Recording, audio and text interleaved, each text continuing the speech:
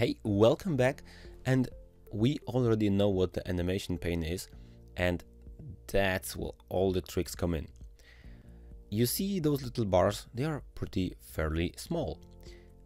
The thing is here, you can click on each animation separately, and you can both extend its duration, and you can delay the animation by a little bit. So in this, let's make something here. I would like the second and third animation to be very slow animations. Let me put those together. Those, if I would like to make them slow or appear later, I would delay them and I would extend their duration. The same goes for the motion pad. I don't want this to fly so quick through the screen. I would like this to fly through the screen for like 10 seconds. No problem. I could just extend the duration and make it 10 seconds.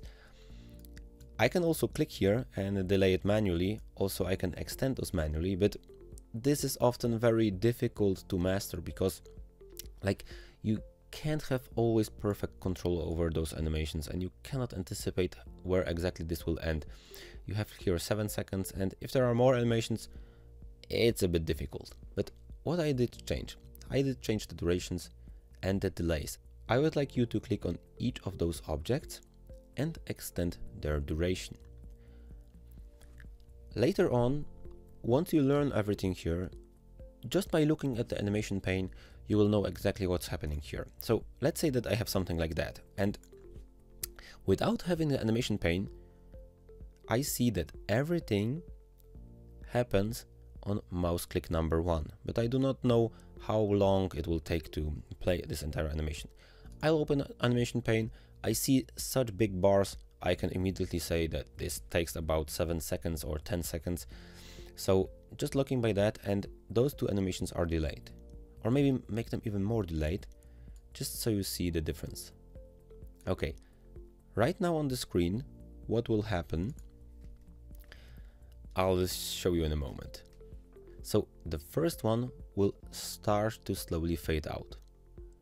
Those will do nothing until the 4th, 5th second, and then this will start to fly out, and this will slowly start to emphasis, like bounce.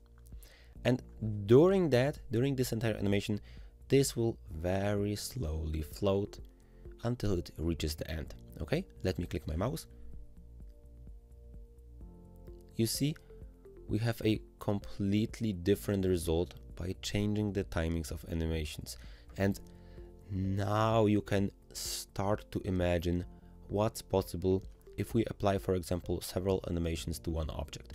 You can create explainer videos, you can create like complete YouTube animations, you could create animations for your clients, and this is where the entire fun comes in once you know a bit more about animations.